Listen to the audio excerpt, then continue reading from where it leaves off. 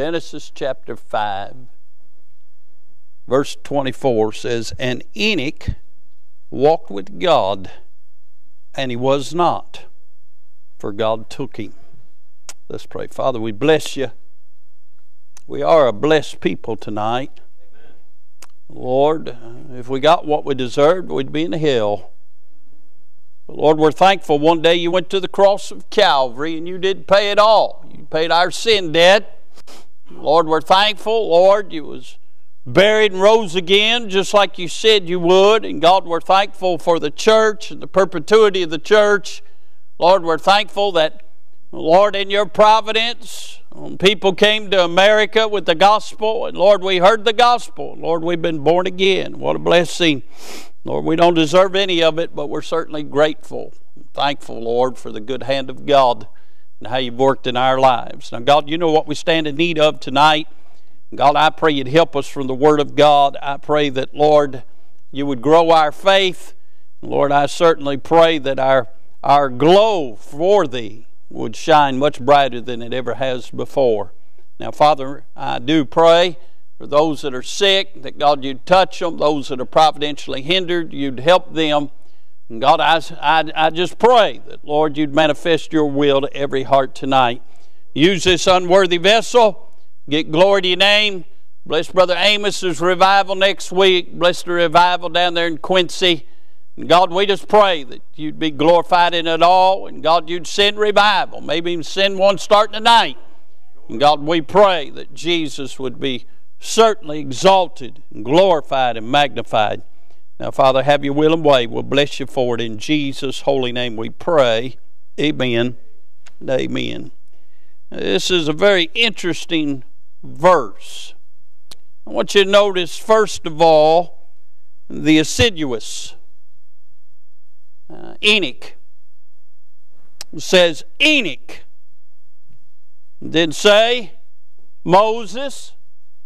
Didn't say Abraham. Didn't say Peter, James, and John. Didn't say Paul. Didn't say Noah. It's a fellow who's mentioned very few times and in very few verses in all the Bible. But his name tells us about all we need to know. His name is assiduous, which simply means, his name means he's devoted. Means he's dedicated. I wonder how that can be said about us. Are we devoted? Are we dedicated? So, preacher, we're here tonight. That's a blessing, but I didn't want to ask you. We see Enoch. Notice not only the assiduous, notice the activity. It said, and Enoch sat and listened. Is that what it said? Said Enoch fit God in. Is that what it said? No, it said, and Enoch walked. That's a progressive word. Yes, sir. I don't know when he started. I do know there came a point when he stopped. And he just was with him face to face. But Enoch walked with God. Notice, if you will, the alignment. And Enoch walked in front of God. Is that what it says? Behind God. Is that what it says? He walked with God. I understand Jesus is the good shepherd, the great shepherd. He's the chief shepherd, and the shepherd leads the sheep. But Enoch had such a relationship with God, he walked with God. Does that apply to you and I tonight? We see his activity, we see his alignment, notice his alteration. The Bible said, and Enoch walked with God, and he was not. There was a day when he was, but then a change happened. He was not. I don't know what transpired, Brother Ray, but Enoch might have kissed Miss Enoch on the cheek and headed out like he did every other day to walk with God. And God finally said, Enoch, the world's no more worthy of you. Just come on up here with me. Sure. But there was a change happened.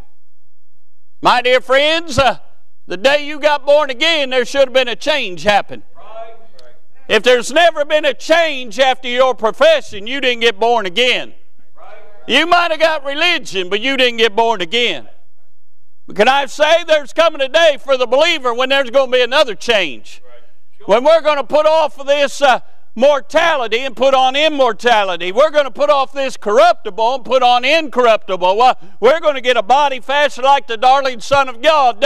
There's going to come a day when we was here on earth and we was not. They can't find us because we'll be forever with the Lord. Paul said to be absent from the bodies, be present with the Lord. We see his alteration. And then we see his awarding. And he was not, for God took him. Amen. Can I say? Enoch didn't die.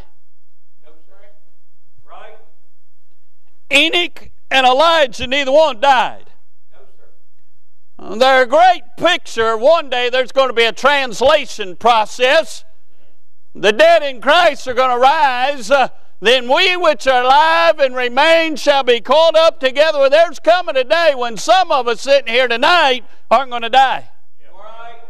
God's just going to take us. The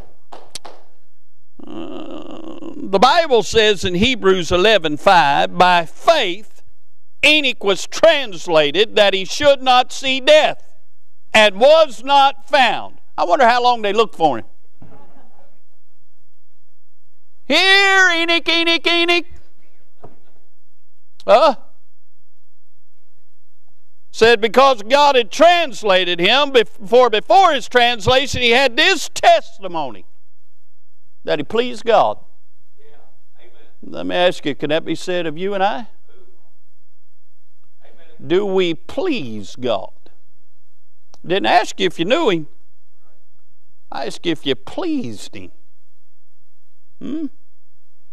Now, in your Bible, some 390 times, you'll find some way or form or fashion of the word walk.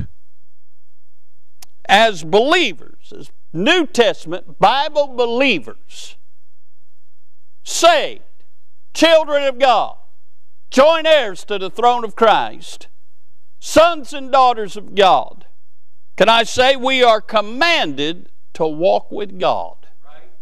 The Bible says in Colossians 2:6, as ye have therefore received Christ Jesus the Lord, so walk ye in him.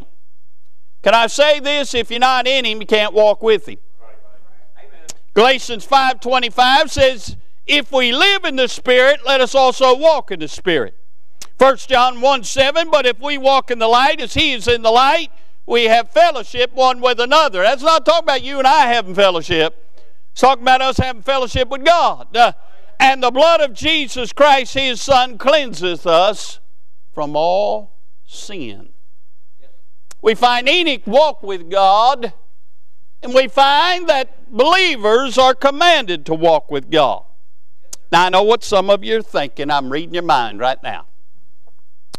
Preacher, Enoch didn't live in a day like our day. You know, Enoch didn't have to work a job, and Enoch didn't have all the pressure, and Enoch didn't have all the technology, and society wasn't as bad, and all those kind of things. I know what you're thinking. Because see, you just read that verse, and you don't even begin to fathom how it was in Enoch's day. Right. Can I say that Enoch walked with God despite his responsibilities? Look with me in verse 22. And Enoch lived 65 years, that's verse 21, and begat Methuselah. Look at verse 22. And Enoch walked with God after he begat Methuselah 300 years and begat sons and daughters. Now, I don't know how many sons he had. I don't know how many daughters he had. But he walked with God for 300 years. And in 300 years, I mean, if Donald and Crystal be married a couple years, already have one, how many did him and Mrs. Enoch have in 300 years? Now, let me help you with something. In Bible times, women didn't work. They had babies. They fixed food. Who do you think fed all them kids? Whose responsibility was that? Enoch's. So Enoch just didn't stroll around with God all day and do nothing else. Enoch walked with God despite his responsibilities. Can I say, if you're working on a car, you can still walk with God. Right. Can I say, if you're sitting in an office at a desk, you can still walk with God. Can I say that no matter what your job and no matter what responsibilities you have, you still should be walking with God? Right. He did despite his responsibilities. I don't know how many mouths he had to feed, but it's a bunch. And can I say, Amazon wasn't hiring in Enoch's day. He walked with God despite his responsibilities. Let me ask you, are you? Can I say this about Enoch? He walked with God in lieu of his ripened age. Look at verse 23. And all the days of Enoch were 365 years old. He lived to be 365 years of age, and he's still walking with God. Where in the Bible does it say you reach an age where you hand it over to the young people and you're not supposed to work for God anymore? Well, somebody please show me chapter and verse for that. I'm waiting. I do see in the Bible where the aged women are to teach the younger women how to love their husbands. Boy, it's getting quiet in here. Huh? Well, I can't get around like I used to, neither could Enoch, but he still walked with God. There is no stopping point in the Bible. There ain't no arriving point in the Bible. I've yet to figure out when we arrive to the point we don't have to study the Bible anymore. We don't have to come to church anymore. We don't have to come to Sunday school anymore. We don't have to live for God anymore. We can just sit down and wait for Jesus to come. I don't find that in the Bible. Amen. Can I say, in lieu of his ripened old age of 365, by the way, I'll just give you this. When you get 365 years of age, you can sit down on God too. Until then, you better be walking with God. Right. Amen, Pastor. Can I say this? Enoch walked with God regardless of what society or anyone else was doing. He just walked with God. Amen. Can I say? It wasn't popular in Enoch's day either.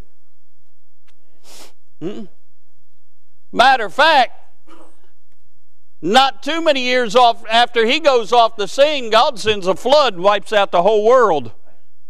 Sure.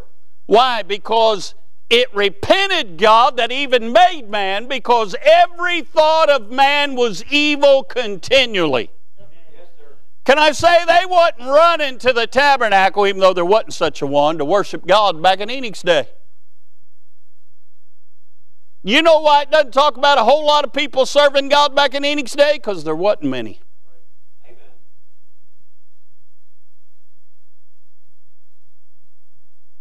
Can I say, ever since Adam and Eve fell, man's heart has been deceitful and wicked. And can I say, it's never been easy to be a light? Right.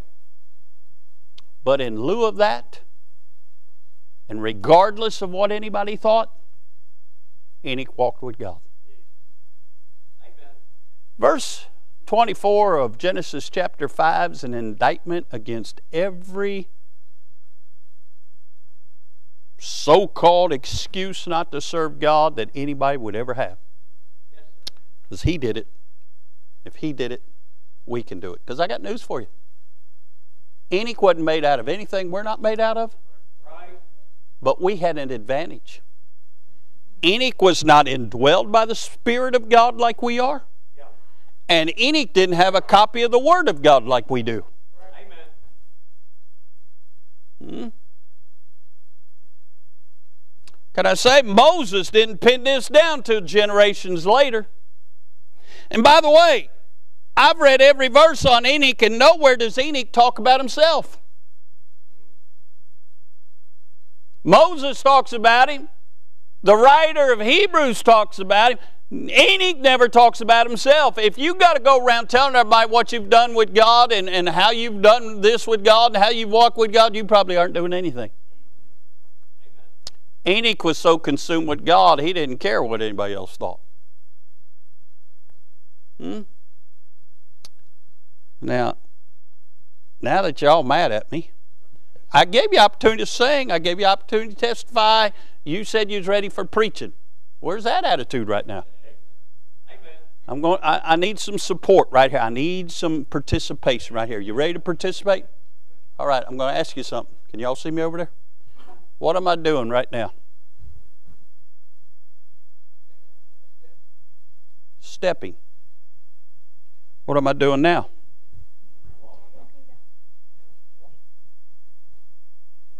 Is there a difference between walking and stepping? That's what I want to preach on. I want to preach on stepping with God instead of walking with God. Stepping with God instead of walking with God. Again, I know what you're thinking.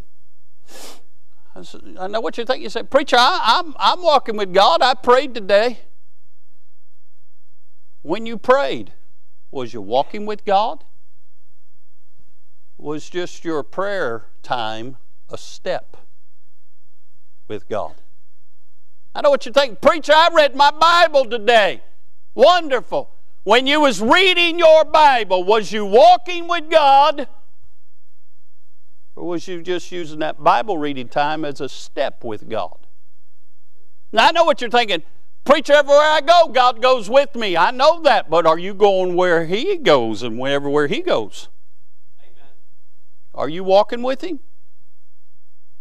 Or are you just stepping with Him? I know what you're thinking. Preacher, I witnessed to somebody today. I gave out a tract. Wonderful. While you was doing that, was you walking with God or was you taking a step with God? Preacher, I meditated on the Lord today. Wonderful. While you was doing that, was you walking with Him or was you taking a step with Him? And then the biggie, preacher, I even fasted today. You get a halo. But while you was fasting, was you walking with God? Or was you just stepping with God? I prayed today. That's good enough. I read my Bible today. Okay, check mark. I'm in good shape. Oh, I even gave out a tract today, or I invited somebody to church today. I told somebody about the Lord today. Wonderful. But that's it. Preacher, I meditated on the Lord all day. I had a song on my heart, and I meditated on the Lord all day. Well, that's all you did. Took a step. I don't even going to hit fasting. I've seen all of our waistlines. Stepping with God instead of walking with God. Can I say, one who merely chooses to step with God often becomes, first of all, self-satisfied. I prayed. It's good enough. I read the Bible. It's good enough. I witnessed. It's good enough. I meditated. See, you are choosing how far you're going to go, and you are choosing whether or not you feel you have satisfied the requirements of being a believer today. You become self-satisfied. You're complacent in that. You're content in that. You came to church tonight content in that. I did my bare minimum requirements. But how many of us really walk with God today? See, the more you walk with God, the more His heartbeat becomes your heartbeat. The more you see the world as He sees the world, the more you become burdened like He's burdened, the more you become like Christ. Amen. When you're walking with Him, nothing less than holiness satisfies you. Amen. When you walk with Him, you don't see any place to sit down. You don't see any place to get complacent. You don't see any place to be content. When you pray, you need to pray more. When you read, you need to read on. When you witness, you need to witness with fervency. Hey, you even find that you fasted and you didn't even know you was fasting because you was so enthralled with Him, because you're walking with Him. How many times in Jesus' earthly ministry did He go and not even take time to eat because the work of the Father was before Him? The one time we find He's hungry and He goes to get some figs off a fig tree and there weren't any, and He cursed the fig tree. When they come back by, the things withered up and died. How many times did He come to get fruit in our life and didn't find anything? Because we were self-satisfied. See, those who are merely choosing to step with God often become self-satisfied. But not only that, they learn to become self-sufficient, self-reliant. We're going to take a poll right now. How many of you know you need God? Now here's why we raise that hand. We know we need God because we need all those things we think we need in our life. Those things we can't provide for ourselves. I need health, so I better have God around. Biden stays in office a couple more years, I'm going to need him to get groceries and gas and everything else in the world. I need protection for my family. I need this, I need this, I need this, I need this, I need this. But when it comes to spiritual things, you don't need God. You become self-reliant, self-sufficient. When was the last time you needed a bill paid? Instead of trying to work it out and figure out how you're going to get it paid, you just spent time talking to God about it.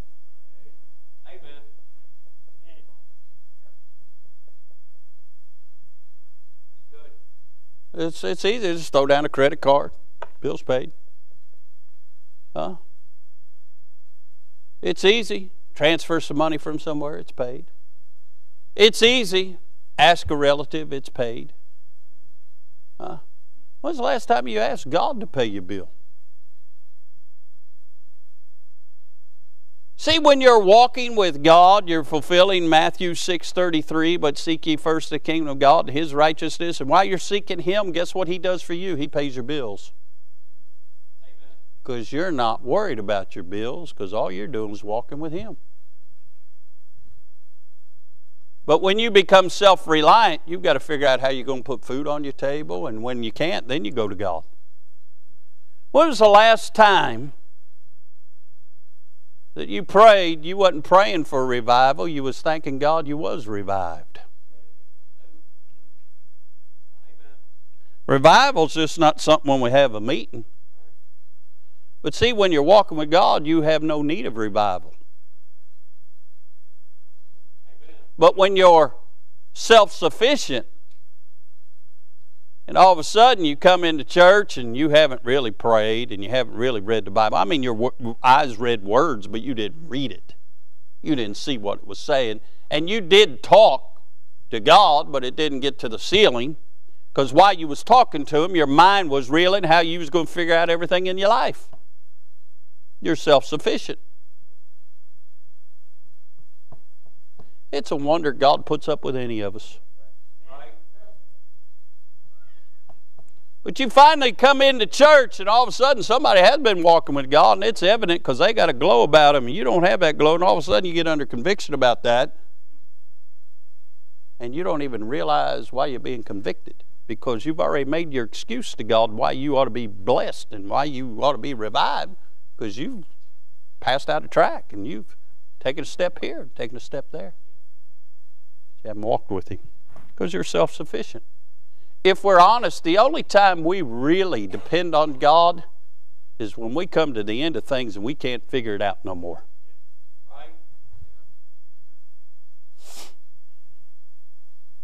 Getting real quiet in here tonight. Can I say, one who merely chooses to step with God often becomes self-serving. self-calculating. You calculate everything. Can I say logic is the enemy of faith?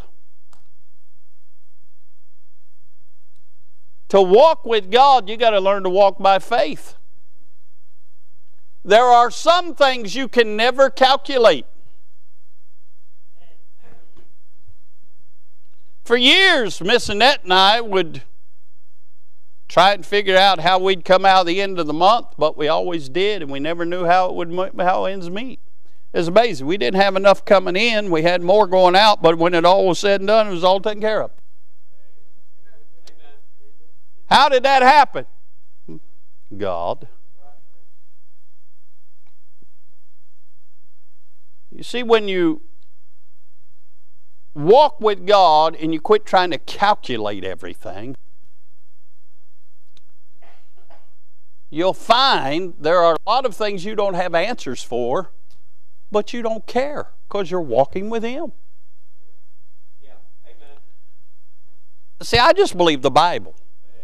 I believe He owns the cattle on 1,000 hills. I believe the earth's His footstool. I believe He really owns it all. I mean, there ain't anything God can't do. I really believe that. Nothing's impossible with God. And can I say, for 30 years, He has over and over and over reiterated that to me, and I've just seen Him work.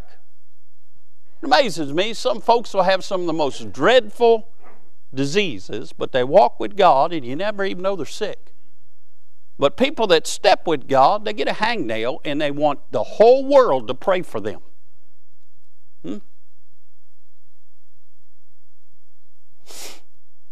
I learned a long time ago, and I preached it to you, but some of you don't get it. I'm in His hand. His hand's in the Father's hand. And before it could even get to me that I even find out I've got it, it's got to come through both their hands. I learned that He filters out things I can't handle, but if He allows it to come into my life, He has a purpose for it. Some of you are praying for the very thing God has put in your life to use to be a witness or blessing, or maybe to break your heart so you'll start walking with Him instead of stepping with Him. And you're asking God to remove the very instrument He's trying to use in your life. And you don't know that because you're not walking with Him. You're trying to calculate everything. Huh? Cracks me up. People, the first time they go to Disney World, for whatever reason, they'll call me or Tommy because we've both been there 1,000 times.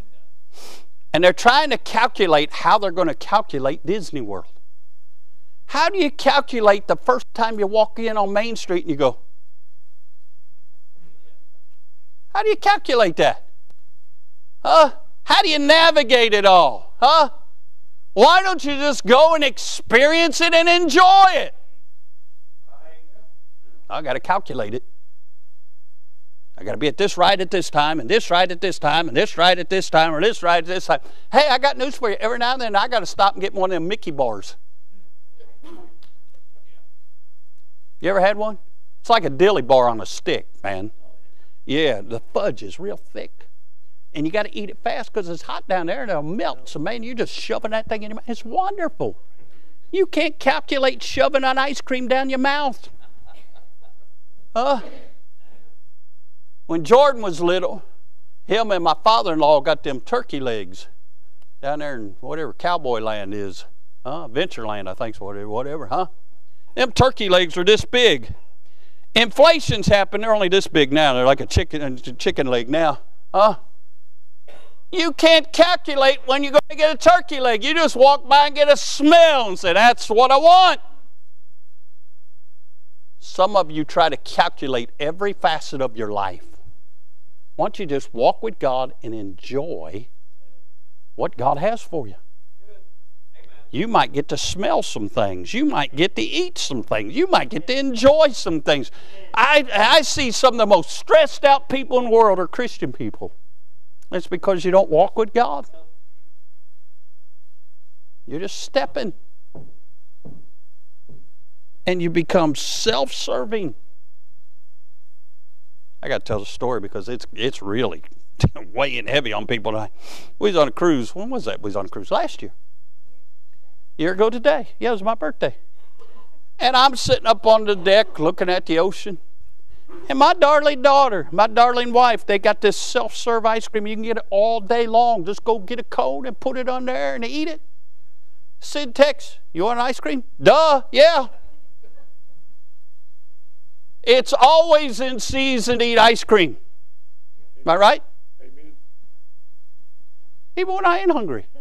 Last night, she gorged me with food. And we're sitting there, and she said, you want ice cream? Yep. You want it on a cone or you want it in a bowl with syrup? Well, let me think. Yep, syrup. Let's do it. She brought me the biggest bowl of ice cream. I was stuffed. I ate it all. That's the way to do it. So I tell her, yes, I want ice cream. So here comes my darling daughter running up these steps, running at me because it's hot and the ice cream's melting and the wind's blowing 30 miles an hour on top of that thing. Somebody about 6 rows over from me got that ice cream because it blew right all over them. Huh? You can't calculate it. If so, your ice cream's going to get blown away. Huh? People calculate all the time. There's one thing about planning. But again, we had to plan with the idea of Lord's will. A lot of people step with God. They become self-serving. Also, now listen to me, this might be the most important point of the night. Those that step with God, Brother Clint,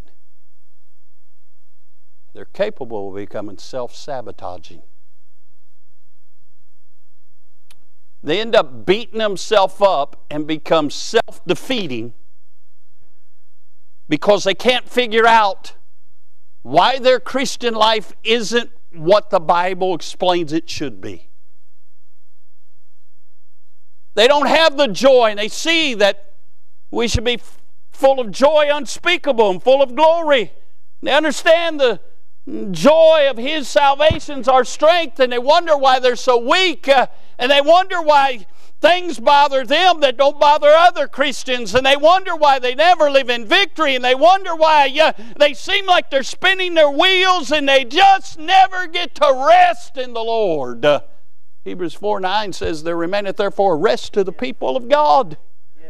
We don't have to worry about being lost. We don't have to worry about anything because of who God is. But there are some people who just step, and they keep stepping, Brother Josh, and they can't figure out why they don't have the victory that the Bible explains that they should have, and they constantly live in defeat because they are self-sabotaging. When you're walking with God, can I help you with something? You never have to compare yourself to anybody else. Because you're walking with God. Can I say this? When you're walking with God, you never worry about anything. Because you're walking with God. I'm talking about God. I'm talking about the God of glory. I'm talking about the King of kings and Lord of lords. You and I, as His children, have the privilege to be able to walk with Him. Huh? There's never a time that she could ever call and ask for anything I wouldn't be there. Because she's my child. That bodes with Him, and it bodes with Him. If I know they have need of anything, I'll do without so they can have. And the Bible says if we, knowing how to give good gifts to our children, how much more God knows how to give good gifts to us. When you're walking with Him, you don't worry about anything. When the kids were little and they didn't realize, they hadn't figured out yet I wasn't Superman. They thought I was the biggest, the strongest. I could do everything. That's how we ought to be with God. And when you walk with Him, that's the way it is. Little Ella Rose hadn't figured it out yet. Yeah, I'm talking to you. As soon as she learns to say the 2 words, Big Rev, she owns it all.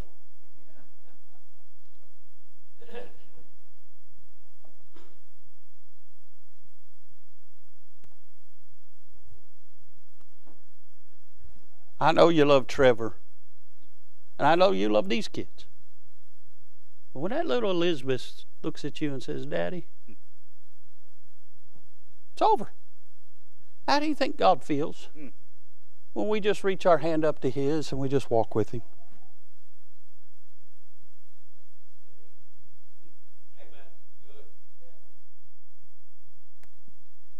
You become self-sabotaging just taking steps because you're constantly trying to figure out what's wrong with you. Can I say there's nothing wrong with you? You just haven't learned the secret. It's more than steps. It's walking with Him. I love Bellaboo. I love you. Do not love going out on visitation with her because she steps very slowly. It's kind of like when Miss Annette and I go on a walk. My wife loves going on walks. She loves it. My wife's only this tall, and she's learned all her life to get where other people are going, she has to go quicker. Well, if you're from the South, you have a drawl. You say y'all. And your words tend to be the length of sentences. Well, I walk with a drawl. Annette hates walking with me because I walk with a drawl. She don't. Huh? Can I say there's nothing wrong with you? You just need to catch up with God. You're just taking steps when the Lord wants you to walk with Him. He'll show you things that you never dreamed about looking at and experiencing. But see, you can't walk with Him when you're constantly focusing on you. That's the whole problem. You're trying to figure out what's wrong with you. Can I say God didn't make any junk? God loves you. He loves you exactly the way you are. He saved you because He loves you. And He loves you no less than anybody else and no more than anybody else. And everything He has for you. You've got to learn to walk with Him. Amen. You'll not beat yourself up when you're walking with Him. But those who choose to just step with Him, many of them are self-sabotaging. Can I say, I've met quite a few, who become self-seeking. They're selfish. My right, my claim to myself is the essence of sin.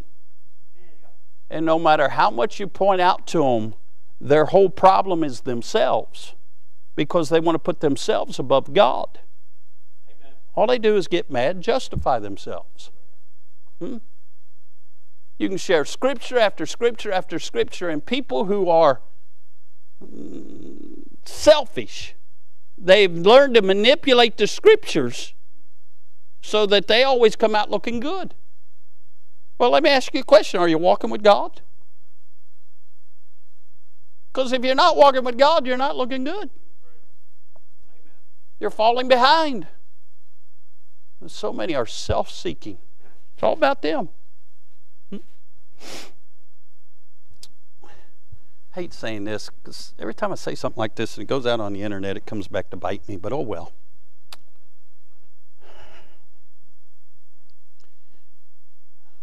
Over the years, there's been a few times we've had poundings at Christmas time, and we've helped families in the church. I believe that's right. I believe we ought to do that. I believe the Bible teaches us to take care of our own, and certainly anytime I find out anybody in the church is struggling, we'll do whatever we can to help them. But it amazes me. It doesn't amaze me. Miss Marcy, the ones that seem to always be struggling are the ones who don't live the Bible way. If you put God first, and you're faithful to God, and you tithe whatever God blesses you with, you'll never be without. Amen. I've just seen that happen. I mean, you want a marvel? Here's a marvel. Tell me and I'm not picking on you, but tell me if I'm wrong. Have you not stood and testified and said when you was born that they said that you was going to be mentally retarded? Yep. And didn't you work a job in a school for years? And then you got injured and you had some surgeries and all that, and then you couldn't work. And you haven't worked how long now? Almost 12 years. 12 years almost. Have you missed any meals? Have you gained weight? Yeah, Listen. Are you living in a house much nicer than you was living in 12 years ago? Huh? Has God been good to you? Yes. Huh? Amen. Have you ever come begging me or the church for anything? No. I'll tell you one thing he does. He's faithful. Huh? He's learned to just be faithful with whatever God's prospering with, and he's never done without. Huh? He's told you, ain't worked in 12 years. Huh? I don't know if he worked the 12 years before. No, I'm just teasing. Huh? I love Brother Tony. Brother Tony inspires me. Huh? Because the world was going to throw him away. He said he'd never amount to nothing. Huh? Wait till we get to heaven and you see how many souls he's got in heaven just from the missionaries he's helped through the years. Huh? But it amazes me, Brother Phil, those that aren't faithful. When we have the pounding, they're first ones in line. And some of them learned they need to get faithful about Thanksgiving time if they want pounding time. You know what I'm saying? They won't be here all year, but come around in the holiday time, all of a sudden they're here, and they just hang around after service. They're just waiting for Brother Doug to say, hey, how you doing? You need anything? Huh? Huh? You know why? Because they're self-seeking.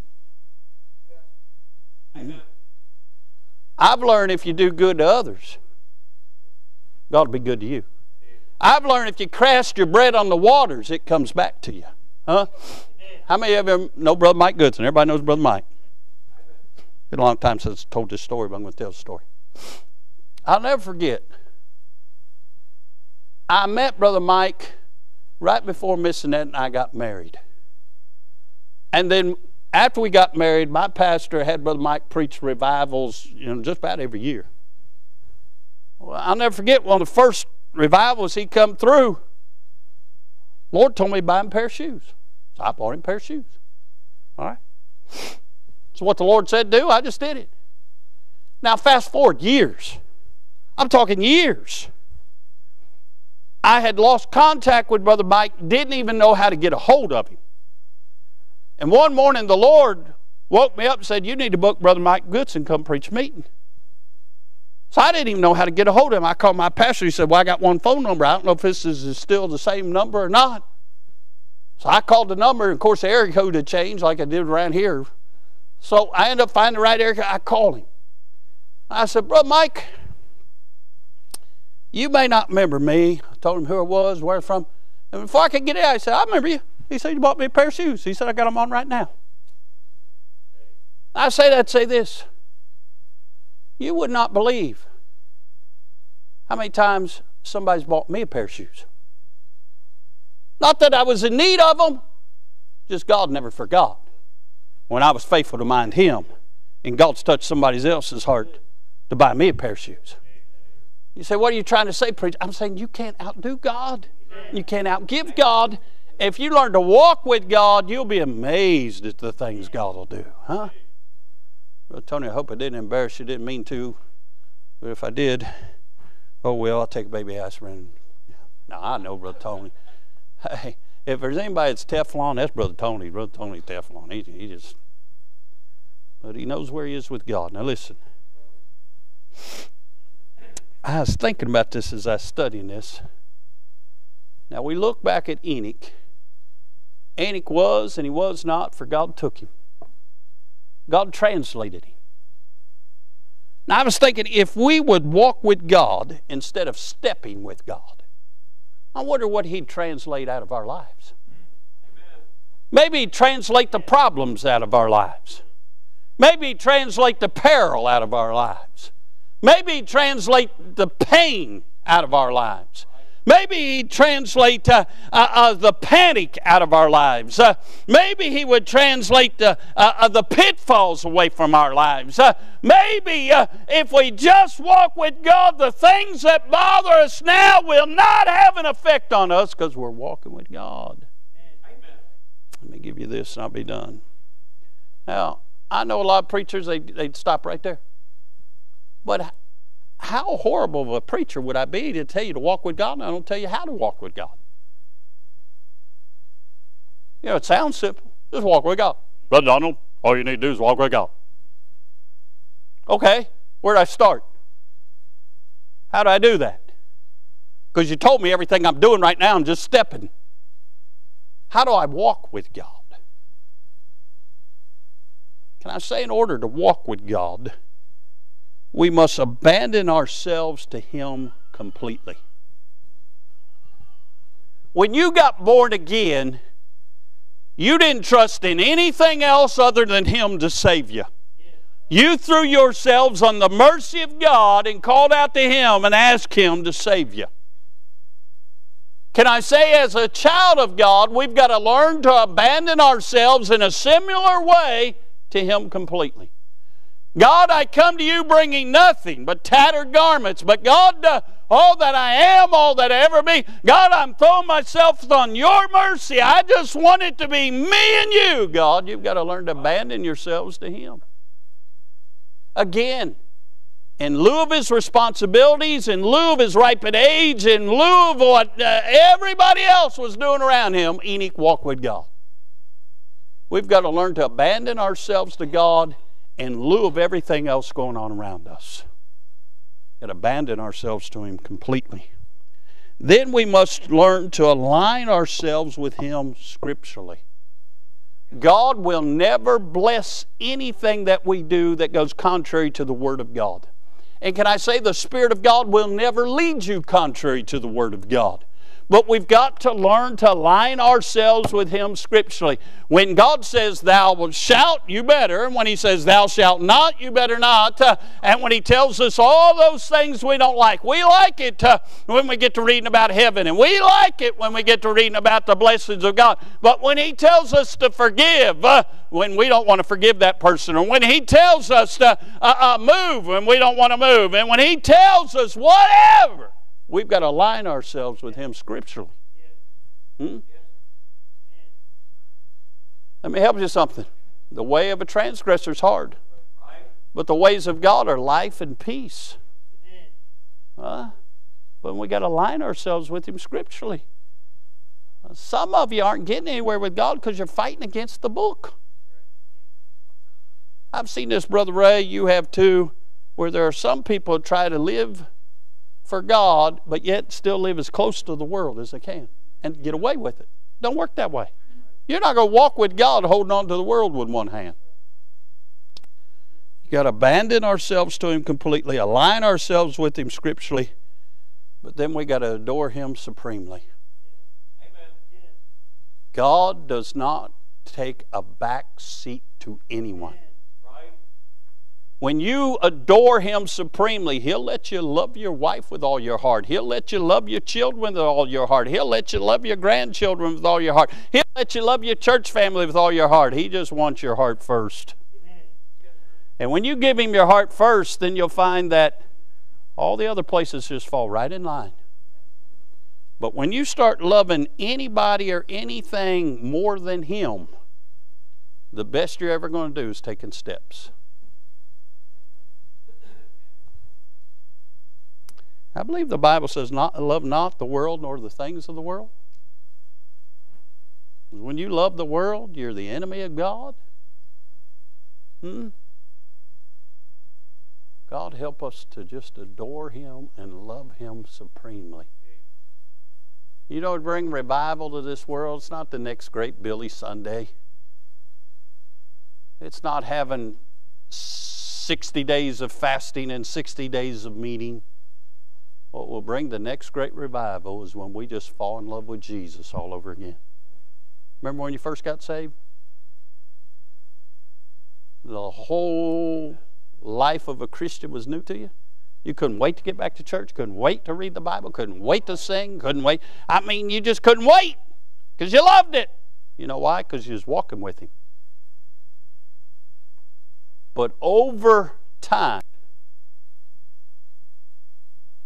some cares have crept in.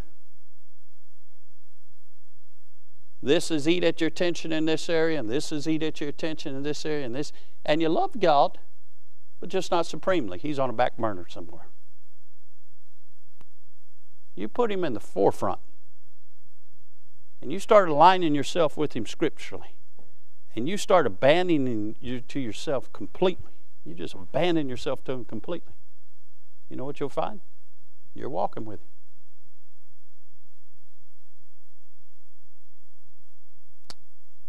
On the night that Jesus was betrayed, he told his disciples, one of you shall betray me. Freaked them all out. Even though he'd been telling them that he was going to Jerusalem, they was going to crucify him, angry men were going to crucify him. He'd been warning them. But they were Jewish, but they could have been good Baptists because a lot of it went in one ear and out the other until after he ascended and went back home. And the Holy Ghost reminded them. But that night, all of them but one said, Lord, is it I? Lord, is it I? Lord, is it I? And of course, Peter, having no patience, I identified with Peter so much. And I'm not talking about the Peter that wrote 1st and 2nd Peter. I'm talking about the Peter that got in trouble all the time. Peter just finally looks at John, and John's over there just leaning on the bosom of the Lord. He said, John, ask him who it is. And John didn't say, Lord, is it I? John said, Lord, who is it? And the Lord answered him, the same one I'm sopping with right now. John didn't ask him if it was him because John was walking with him. John was hearing the heartbeat of God. Why would to God I'd ever get that close I could hear his heartbeat? I hear people preach all the time, all heartbeats, missions, heartbeats. I just like to hear his heartbeat. I want to get that close. I'd like to get so close that when everybody else is trying to figure out what it is, I can just say, Lord, what is it? You can get that close when you're walking with him. I ask you again, are you walking with him? Or are you just stepping with him? God help us to learn to walk with the Lord. Let's all stand. Brother Clint, come get a song of invitation.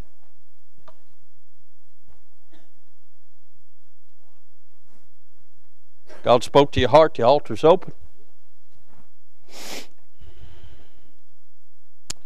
While they're picking out a song, let's have a word of prayer. Father, we bless you.